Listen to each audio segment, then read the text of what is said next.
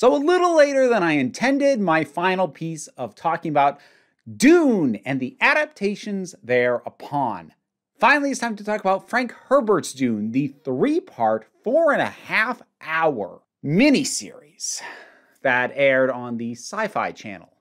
I believe actually back when it was still spelled like a real word.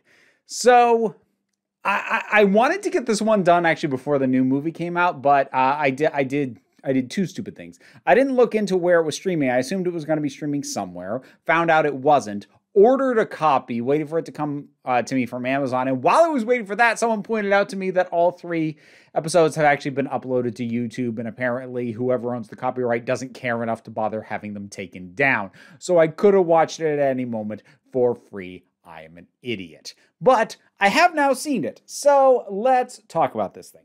A couple things right off the bat. I'm not really going to talk about the effects too much because I think in terms of the sets, the effects, the action scenes, the scope, and the rest of it, it did about as well as it was going to do at the time it was made for TV miniseries money.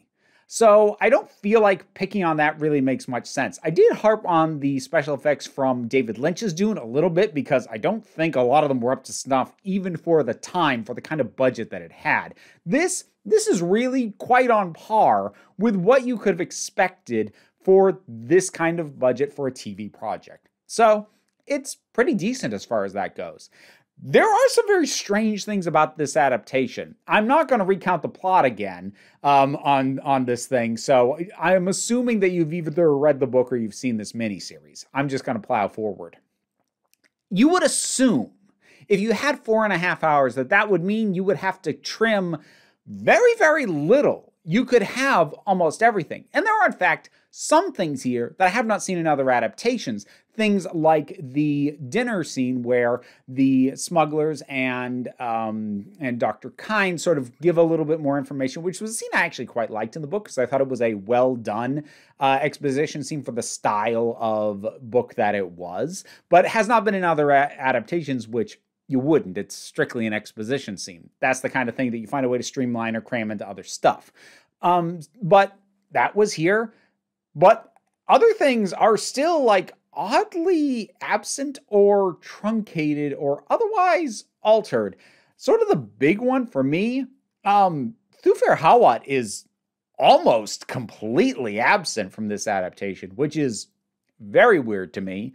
There's things like the shields and the way that knife fighting and how Paul knows how to do that is done, which gets mentioned at the front end, and we have his training fight with Gurney with the shields. But the shields never come up again after that. They're mentioned offhandedly once as being around the city, but no combat after this ever involves the shields. So it's weird that they kept it when it has zero presence anywhere else in the entire thing. The acting is, again, decent for the kind of thing that it is. I actually want to highlight Paul a little bit. I don't think the actor who played Paul was particularly amazing. I think he was fine. That basically is what it boils down to. He was fine.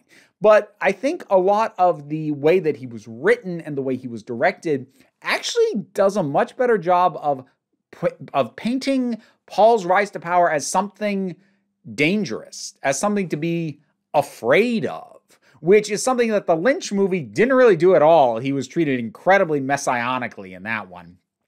And the new one, we won't really know until we get the second half, which thankfully has been confirmed. So I can't know for certain how it's going to pan out there, but this definitely compared to the Lynch does give that weight of him being this powerful is dangerous. And it gives that sense of ominousness to his rise to power. And I was actually quite impressed to see that. It's the kind of thing that I would hope we're going to see in the next Dune movie, but we're just going to have to wait and see. But it was nice to see it here. There is another adaptation choice that I get, but also is kind of like, So there is kind of a common problem with most of these adaptations, and that has to do with 2 particular characters who have kind of similar problems. One is the princess, the emperor's daughter, and the other is Fade. Now, let's back up. The reason that these characters are problems is because the kinds of characters they are and the way that they're used really only works on the page in a novel format.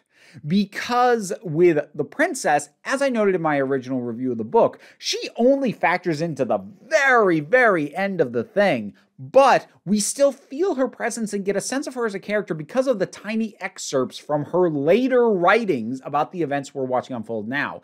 It's a trick that works very well on the page and doesn't really have an adaptational equivalent in a visual medium like film or television.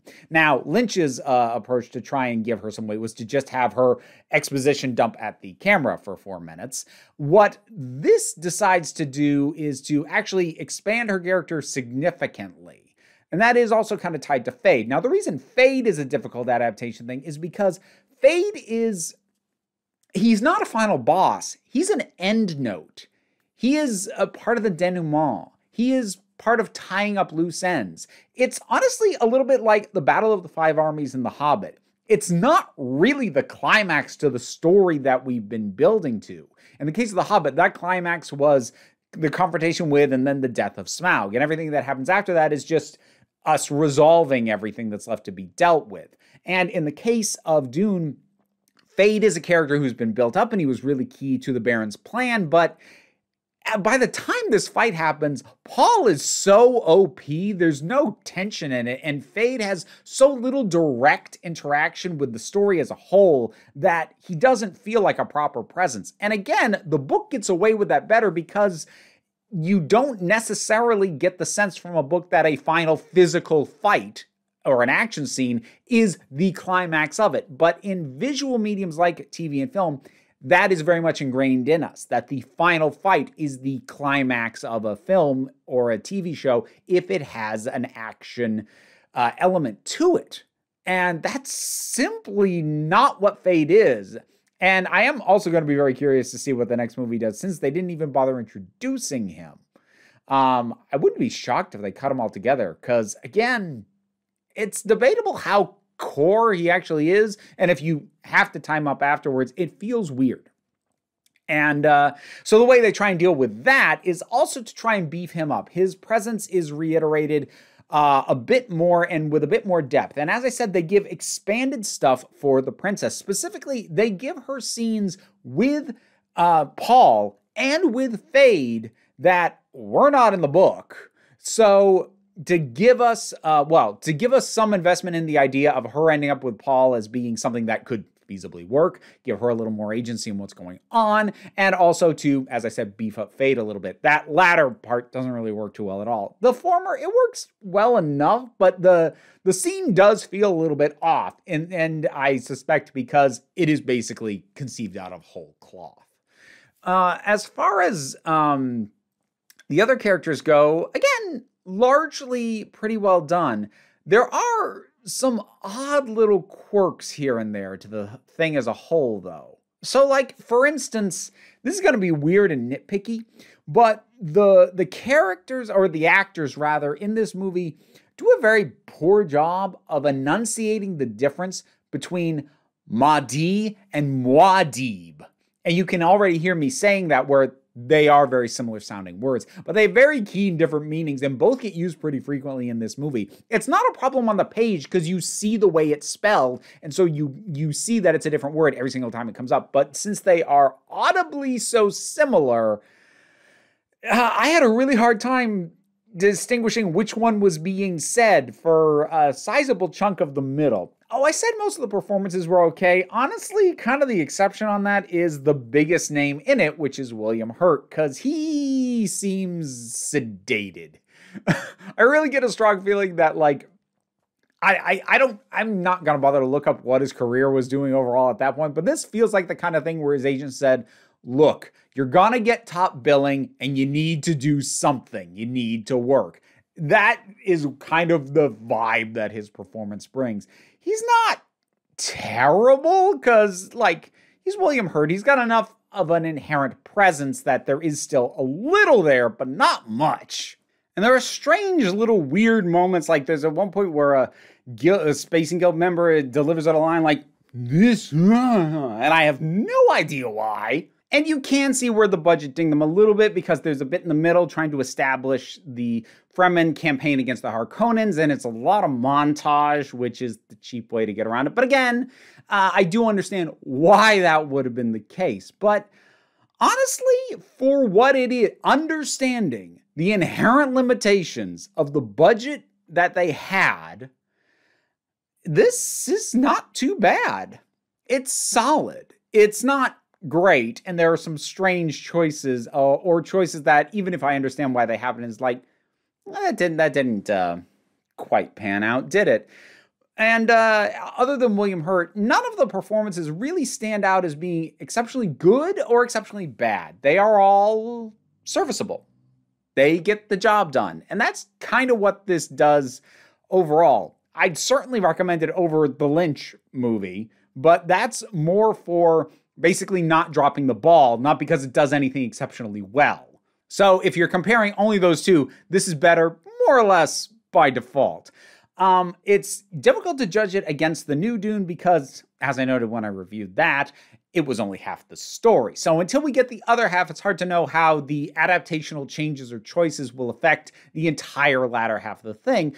But as of right now, for the section that it did do, I think the new movie did it a bit better, if for no other reason than the new one's a visual tour de force, and it really brings across the environment a heck of a lot better than the miniseries could possibly do. But again, that's a little unfair. Understanding its restrictions, it's pretty good. But it ain't great. Oh, and one other random thing that bugged me. Look, it already annoyed me in the book that every single time Frank Herbert wrote about the Baron, he had to write about how fat he was, which was unnecessary after you've established it the first time. You know where you really don't have to keep pointing out how fat a guy is? In a visual medium when we can see him. When we can see him, we do not need characters to be later talking about the Baron and call him the Fat Baron. That was unnecessary. Okay, that's it. That's my last thought. I think that was all of them. Who knows? What are your thoughts on this miniseries? Whatever they are, drop something down in the comments. Let's talk about it. Like, share, subscribe. I got a Patreon, which was how I was commissioned to do this entire run in the first place. You can support me in other ways at different tiers. There's rewards for everyone, but no big pressure on that one. Take a relaxed attitude around here, so just come on back next time you need a break. And look at you, sticking around through the credits. I appreciate that. Well, you know what? You're about to be treated to a whole ton of names going by on the screen, but there's a few of them that I want to give special attention to. My special thanks to Bookworm, Jared Boyce, MJ, Tracy Scrabbit, Vincent Paul Bartolucci, Kaylin Schwartz, Edelin, Hannah Acker, Robin Moore, Ross Schultz, and Shay Lagurle.